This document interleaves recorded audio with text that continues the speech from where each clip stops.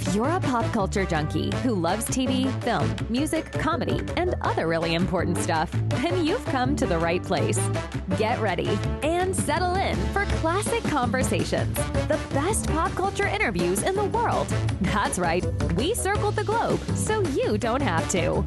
If you're ready to be the king of the water cooler, then you're ready for Classic Conversations with your host, Jeff Dwoskin. All right, Ruthie, thank you so much for that amazing introduction. You get the show going each and every week, and this week was no exception. Welcome, everybody, to episode 297 of Classic Conversations. As always, I am your host, Jeff Dwoskin. Great to have you back for what's sure to be the squishiest episode ever. This is a classic one. My guest today is Monique Reymond, Foley artist. What is Foley? It's a unique sound effect technique that involves creating and performing everyday sounds for movies and television shows. It brings those visuals to life. Monique is a Foley expert, and she's got a million stories to share, and that's coming up in just a few seconds. And in these few seconds, if you're hungry or feel you may be about to become hungry, listen to my conversation with Chef Mike Harris,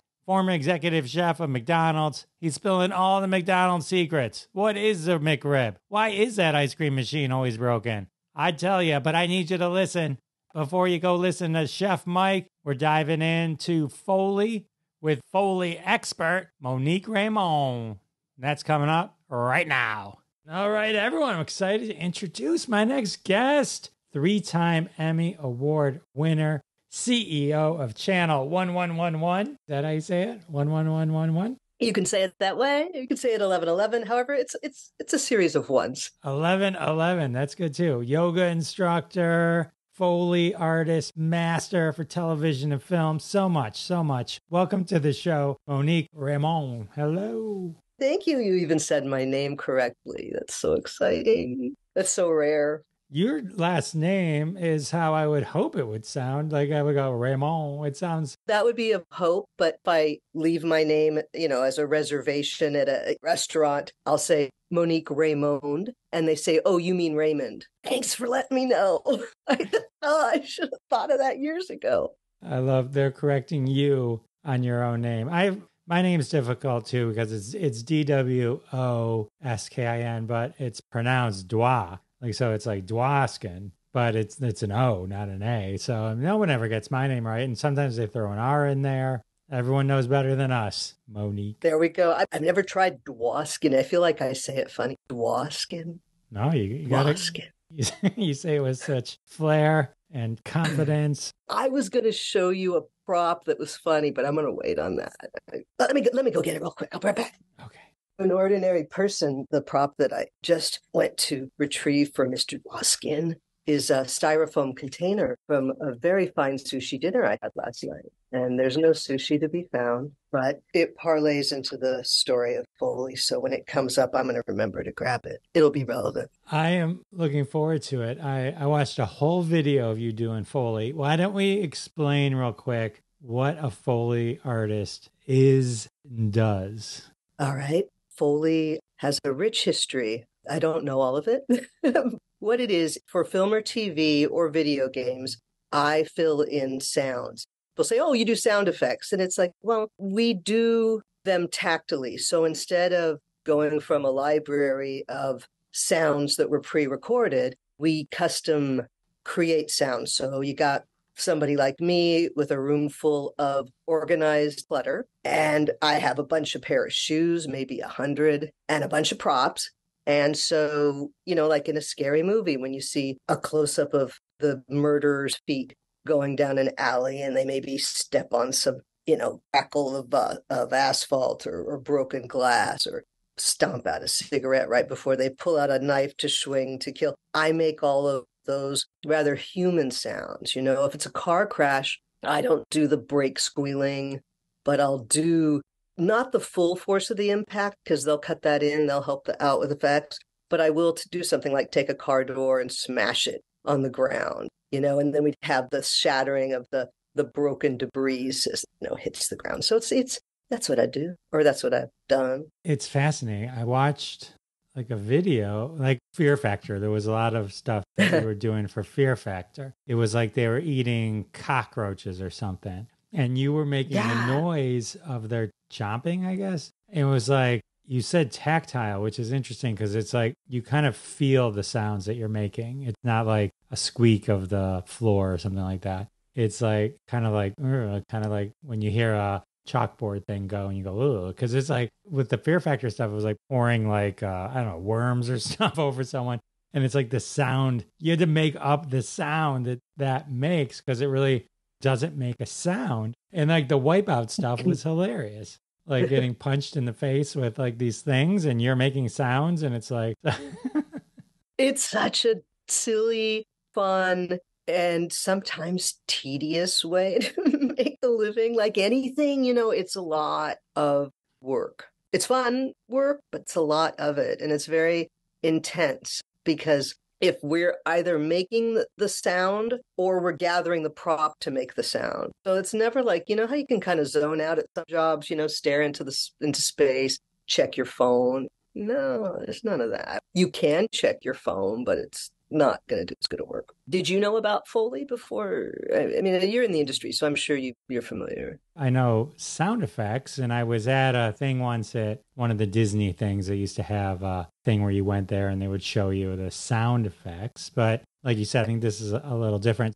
So if you're doing like the Fear Factor video that I saw, I'll reference that real quick so anyone wants to see it, and I'll put a link to it in the show notes because it's fascinating. So do you know they're like, all right, Monique, we're crunching on some cockroaches and we got some worms falling into a bucket or whatever, or into a bucket of a person or whatever. You're like, all right. And then you're like, you walk in the room with like, this is my props that I'm going to work with for this. Fear Factor was early enough in my career. And even now, if you were to give me something abstract like that, you got to sort of build it. We did a lot of trial and error because nobody really knows what it sounds like to chomp down on a cockroach, or most people don't. You know what you would imagine it to be, and you want to create that reality for people in a more hyper real way than perhaps it would be. But I don't know. I've smashed those things in the kitchen. And there's a little crunch that does happen. So you imagine, how when you're chewing, you hear you're chewing because it's within your own head. Mm-hmm. So I would go with sort of a hyper reality. So you'd get the feeling that the contestant is experiencing as they're having to chew that roach, as opposed to what the outside observer sees. But it can't cross a certain line because then it sounds fake and then people don't buy it and then it's all a waste. So after they film it, they give it to you. So you're putting it in post? Yes. So after the film is shot or TV show is shot and it's edited and hopefully picture is locked and they're not going to add anything or take anything away, then we're given the task. So it's myself and sometimes a partner, but for most of my career, I've worked alone. Foley back in the day when there was a budget, there used to always be 2 people. And now it's only 2 people at the union houses. And a lot of my work, even though it was on union projects, somehow they were all done at these, boutique places, which I preferred. I've worked at the union houses and it's sort of like factory work when you're with those guys. So anyway, with a show like Fear Factor, so you've got myself and I've got a bunch of props. At that point, we were doing that show across from Universal City Nissan next to the porn place. We were in a glass building that now looks like Darth Vader called the Centrum Building. And we were next to where all the porn was being produced across from Universal City Nissan. And there was a cafe downstairs that had a very limited offering. I'd go, God, all right, so Fear Factor, I know that we're going to have to do worms and cockroaches. What are we going to do for cockroaches? And so I'll buy like something for the shell, pasta shells. No, that's too high end, maybe. And so then I think about Brazil nuts and different nuts. So I combine these different things between what I have on hand, what I can get at the cafe downstairs, or if I have to, I'll go to Ralph's. And then we experiment with, do we buy this? And so the recordist that's mixing me will tell me like, too squishy, to this, we need more, because I'm not hearing the sound as he's hearing it with the way the mic picks it up. So that's another consideration. It's a very collaborative effort. And so my friend Glenn who I worked with for years. I worked with him on Survivor. And I don't talk about Survivor on that video because I signed an NDA. And for some reason, I signed NDAs with Fear Factor people too. But I just don't feel like they would sue me. I don't know about Survivor. I don't know. That's fine. So, okay, so you do a crunch. Oh, Yep. And then like how many times do you cycle through it? Go, okay, that wasn't right. All right, we need to add some Brazil nuts, and then you guys are going, okay, that was good, but it went too long. His mouth stopped moving and you were still. Right. Yeah. So it's a combination of, like with a podcast, one edits. So this does go through an editing process, but basically they don't want to edit each chomp. Nobody has the budget or the time to have an editor sit there. So I basically have to get it between 1/10 of a second accurate. So they could bump an entire region 3 frames. So Foley artists most don't have perfect sync. I mean, I guess there might be some, but usually people are either a couple frames early or a couple frames late, which is like 1/10 of a second, 2/10 of a second. And so that way the editor knows to just bump everything and it pretty much is going to lay in. So if you mess up beyond that, yeah, you got to re-record it. If Glenn is saying, yeah, I'm not buying it, we need more of this, we need more of this, then I have to keep doing it until we do. The clients, they're paying for us to be professionals and to know how to make this work. And when you first start a show like Survivor or Fear Factor, when you start it, you don't have any basis of what the show's supposed to sound like. Maybe it's never been Foleyed before. So then you get to build it and figure out what it is. And then after you've done a few seasons, it's like a little bit more like clockwork. Oh, we got the cockroaches here. We got the worms here. We got we got the different things we use. So is there certain tools that you're always using? And then it sounds like though you bring in like, oh, those boots over there that I haven't worn in 3 years might be good for this. Or like, hey, grab me that pasta. I need that, or whatever it is, right? I need this rice. Yes. No, we literally, on the stage, literally there's a room full of props, and there's like sporting goods and different types of balls. There's dishes, there's sticks, there's breakable wood, there's different pits for different surfaces, sand, gravel, concrete, wood, creaky wood, hollow wood, different, so that we literally recreate. And this is back in the old radio days. They would have, remember they would have the guy with the coconut shells that would, Right.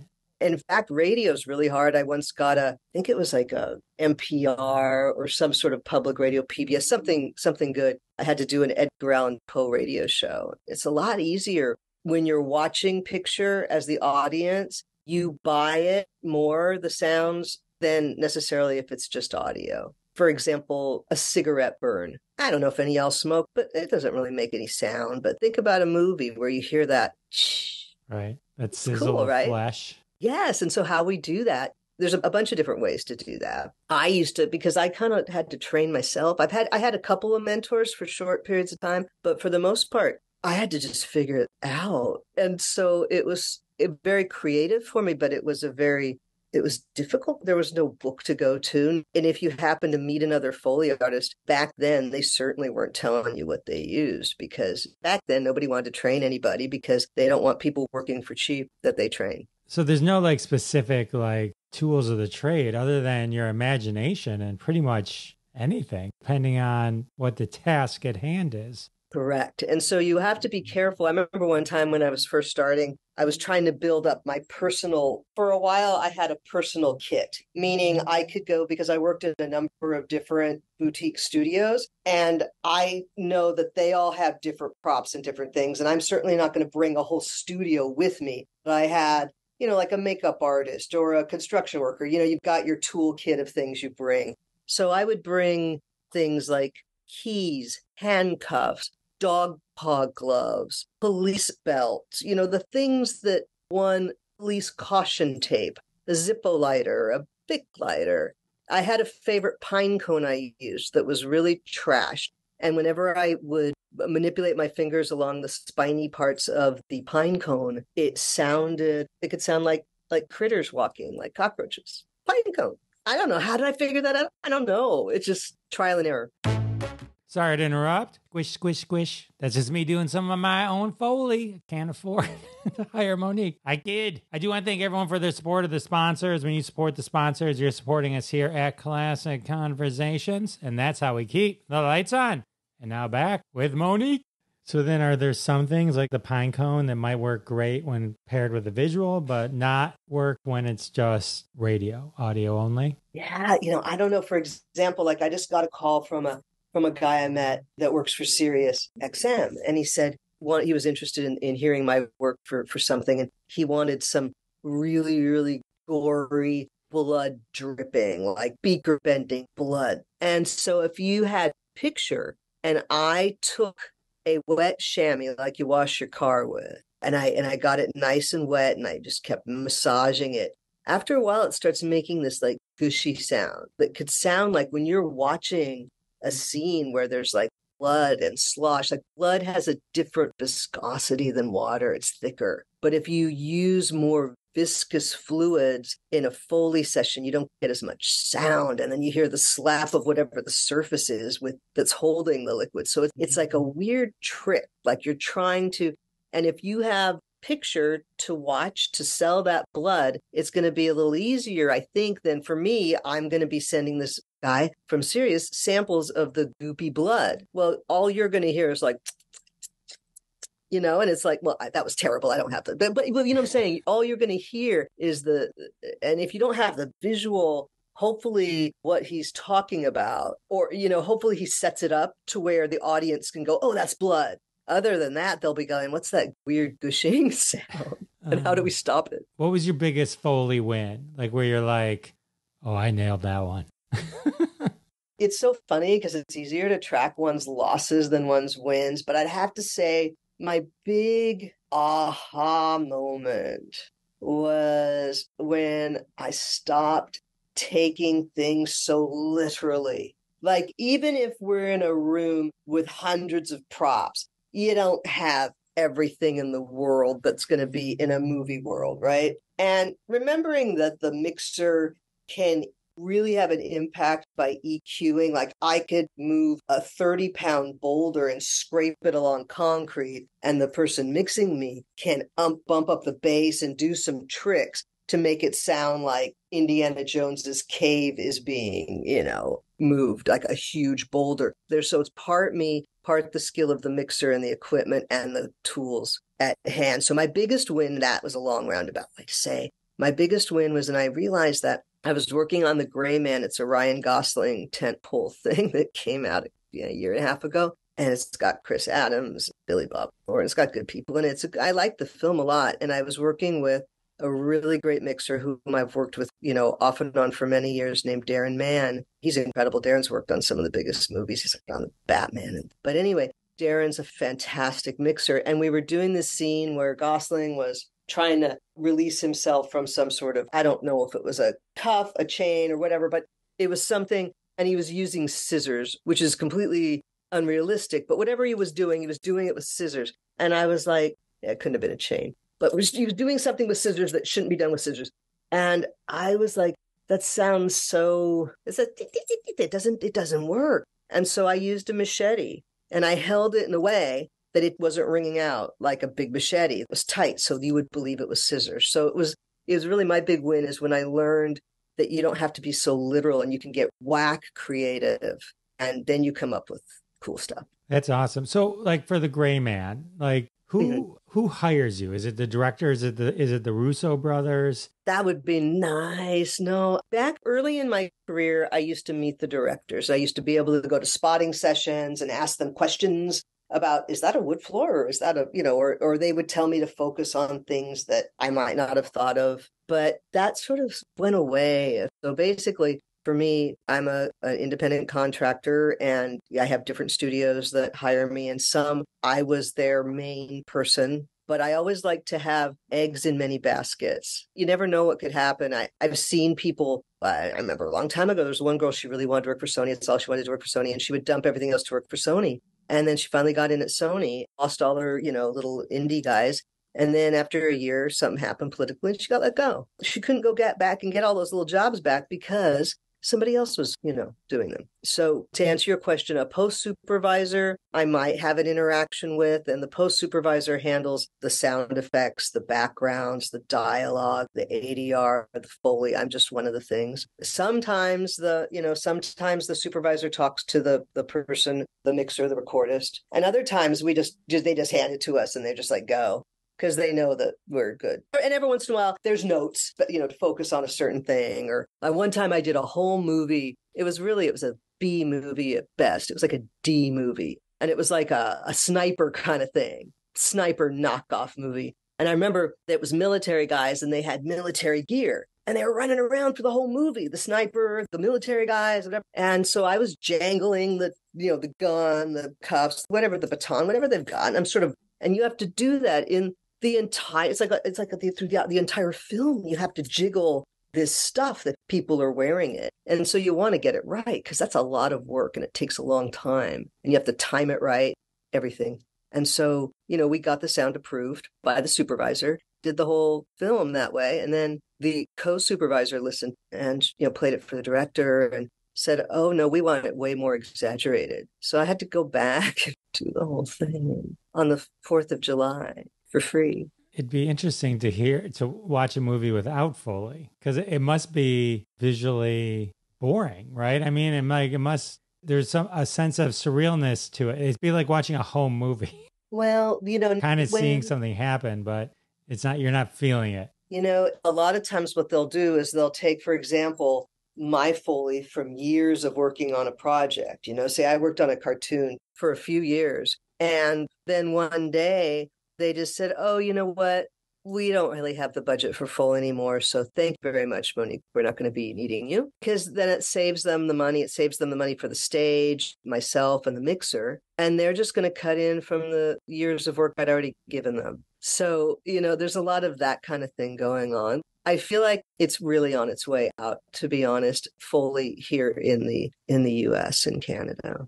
Because that video that you mentioned, that insider video about Fear Factor and Wipeout, after that, it brought on, maybe it was happening before, but I know for sure after that video went viral on TikTok, it got 9 million views in a week. 9 million views in 1 week. I didn't even know they were putting it on TikTok. I just knew about the YouTube thing. They'd featured Foley before. Some of the ones they'd featured before were really, really, really very, very good, with different artists. And the TikTok thing it sort of caused certain other Foley artists to be like, I want to be TikTok famous. And so it's almost like David Copperfield going, I want to be TikTok famous and showing how everything's done to the world. Because I'm not just competing with Toronto, Atlanta, Austin, New Mexico. They all have big tax breaks compared to Los Angeles.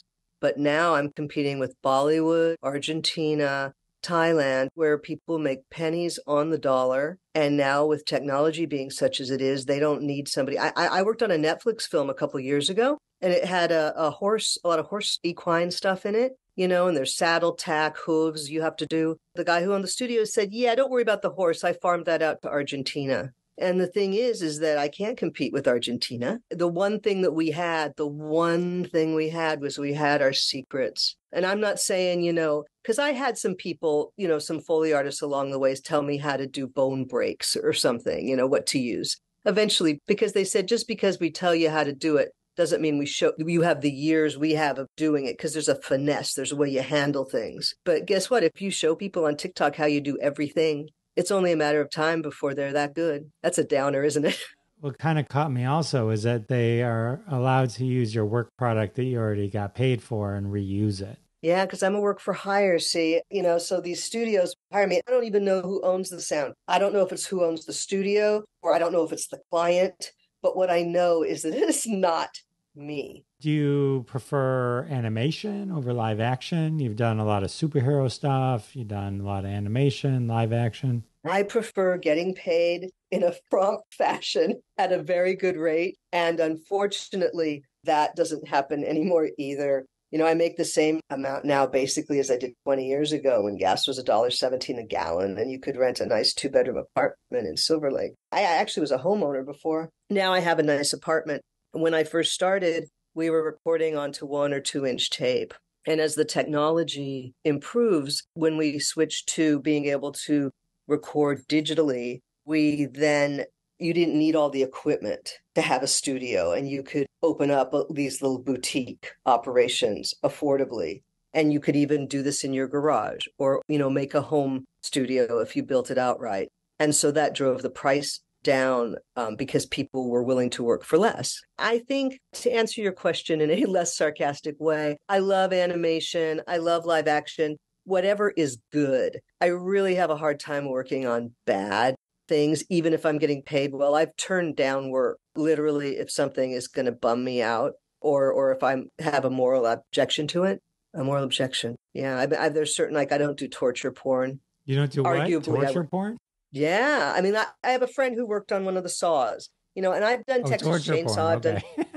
You mentioned porn earlier, so I was like, okay. Oh yeah. Oh, early on, I had to do softcore. Remember when they had those late night cable things that was like these channels, like at night they would have these sort of softcore porn. It wasn't HBO, Cinemax. But it was those I other. know what you're talking about. Yeah. So I used to work on those. Well, that was awkward. Having to imagine, having to do blowjob Foley, when you're working with somebody you don't know. It's not my friend Glenn. It's like some strange man that I've never met before. And there's, anyway, it's just some stranger. But you've won 3 Emmys. Yes. Do the Oscars cover? Do the Academy Awards cover Foley or just TV? Bastards. No, I don't know what it is or why it is, but the Academy does not recognize Foley as, in television, we're part of the Editors Guild. So when we get an Emmy, it's a group award. It's for the entire editorial team. Oddly enough, the recordist is a different category. It's like they're part of the mixer team. But anyhow, it's group awards. And for whatever reason, the Academy of Motion Picture Arts and Sciences only gives it to the post supervisor. It does not give it to any of the departments underneath. They don't get the option of a statue. They just get to say they worked on that wonderful movie. So what are the challenges faced when doing Foley for a SpongeBob SquarePants? SpongeBob SquarePants. One of the challenges for that was that I didn't create the original sounds. So there was a Foley artist that did, and her name was Monette.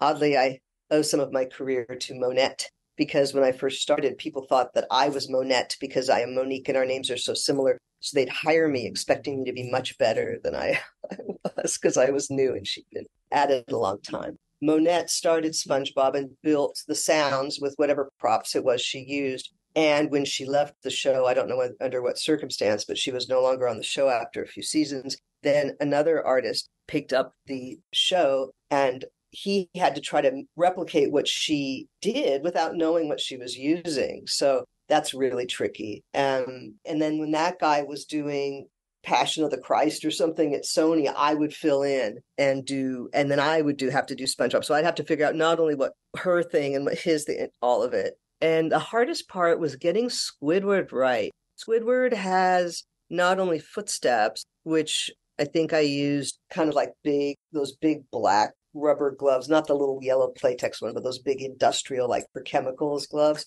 I think I just, slapped on those for the steps, but they also wanted a sound just for his movement, kind of much like I was saying with the jangly guys, the military people. Well, animation characters might have a squeak as they walk, and Squidward did. And we always would get into this thing of like, no, Monique, that sounds too much like a creak. It needs to sound like a squeak. And I'm like, that must drive you crazy. My goodness. What is it like when you're working on, do you enjoy, I say, rather working on a show like Gossip Girl or Mad Men, where you've done 35 plus episodes of each? And like, do you get a kind of a feel for it? You're like, oh, he's drinking scotch again. Just use that clink or whatever.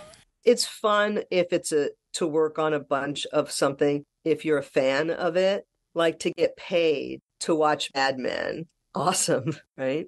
There's some other shows on there that I don't want to mention. There's some that I've done a lot of that I wasn't a fan of, but then I would have fun with whoever I was working, making fun of the show. We would just like laugh at the... Let's just say Mad Men for a second.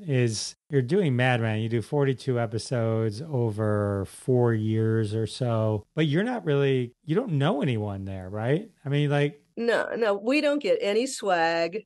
We don't get invited to the parties or any of it. No, post is like the bastard stepchild, especially Foley. I mean, maybe the post supervisor they'll remember because the post supervisor interfaces with the client. Very easy to forget about the people that you don't even know about, that there's no relationship. Is it weird then? Like, because like you must have, especially if it's something you love, like Mad Men, you're watching it over and over again, right? So you've spent 42 episodes, you've spent hours upon hours upon hours watching this. You know them intimately, but they don't know you. It's very true. And you know, it's very sad. The reason that I stopped working on Mad Men was that well, first of all, the supervisors that worked on the show, they never told the show's creator, they never told him that they Foley, because he was only wanted to use production sound and he was a control freak. And so they would sneak it in. So not only did I not know anybody, it's like I almost like they want to bury me. They don't want to.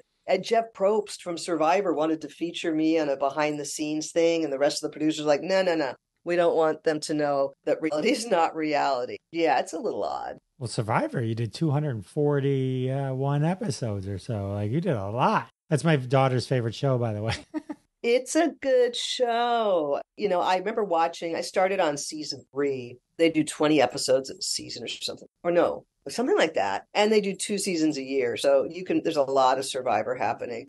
And it was so funny because people were like, oh, how was it to go to? I'm like, I went to Universal City Nissan across the street, a glass building next to the foreign place. It's like, I have not gotten to go to any of these exotic locations, but I get less mosquito bites here. Sorry to interrupt. Have to take a quick break. And we're back. Yeah, sometimes knowing that behind the scenes, like I remember, like I watched the original Survivor. So, and I think that was sort of like the beginning of this whole reality world like this, where then they would show clips and it'd be like, oh, no. We reshot them swimming across this channel because we needed it to look better. That's not necessarily Foley, but they would do things like where it was like, oh, what you were seeing wasn't the reality that you thought you were seeing. It was a version of that reality that they made sure looked good on camera. And those things, they can't possibly get the sound. So for those competitions, if it weren't for us, they would be so dry. We would get Survivor and it wouldn't have the music. The music track wasn't married to pictures. We would play it without the music so we could hear as much of the production sound as possible. And that show is literally so dry without music and the effects and the Foley, because that's what builds. Like, imagine those competitions. They can't have somebody running around with a boom mic chasing people, through the jungle in competitions. And when they're out in the ocean, and think about it, they're, lavalier mic packs, those sound awful for this. So we're building all of that. So it was a good run. Survivor was a good run. Paid my mortgage.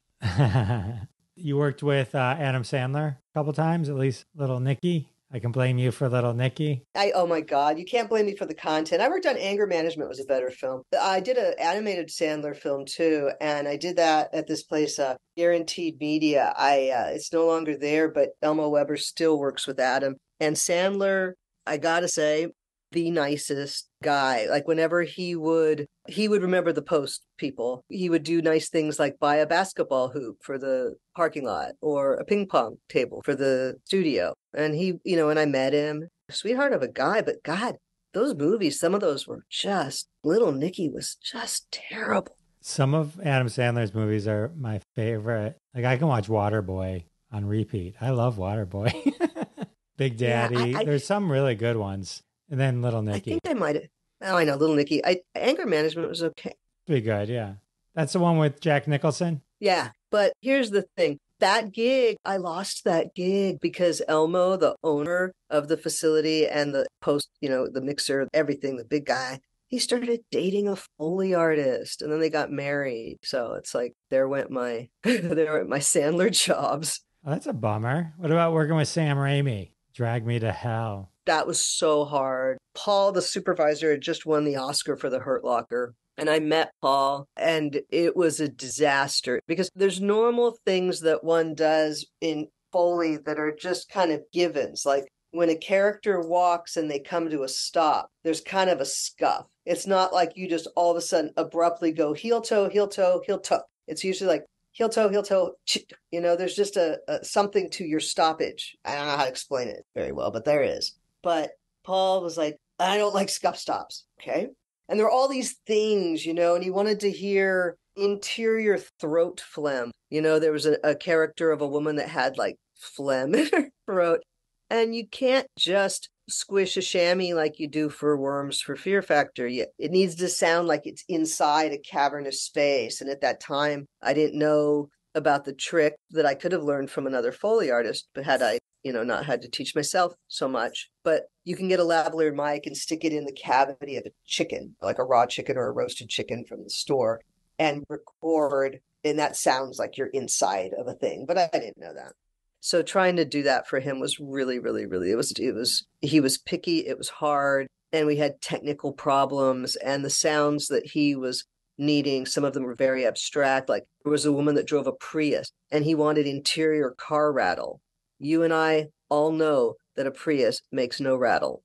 And so how do you do something that makes sense, that doesn't seem stupid, that's still following what this Oscar-winning guy wants?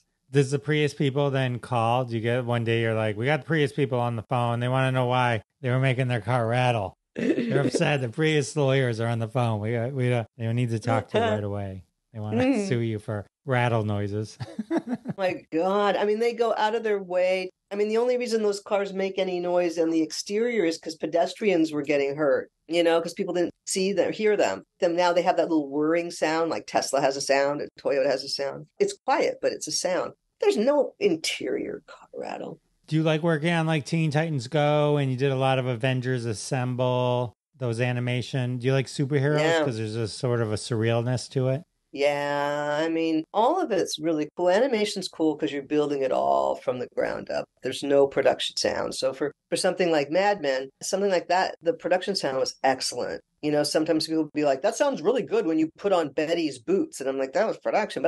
But with something like animation, there is nothing. There is nothing. So you build every single thing. It feels to me the most creative. And then Stargirl, which isn't on anymore, but like that's a live action superhero. Can you use some of that animation knowledge and reuse some of those things? Or is it a different world when you can see it more? It's realistic. It's a little bit of a different world with live action. You can bring it up just a tad, but basically with Foley, it's like if we're there where it's being mixed wrong or it was recorded wrong or it was just wrong. If you're aware of the Foley and you go, God, that Foley, because it should blend, it should accentuate what's happening. And you could do a very stylistic thing, I guess. And in fact, I actually wrote a project that's about a psychological thriller about a Foley artist. And I have this fantasy of not doing the Foley on it myself and having somebody else do it. Is that weird? It's weird. I'm not going to judge you. I'm not here to judge you. I think okay. I'll do the Foley for you. I'll do like, oh no, here comes. There we go.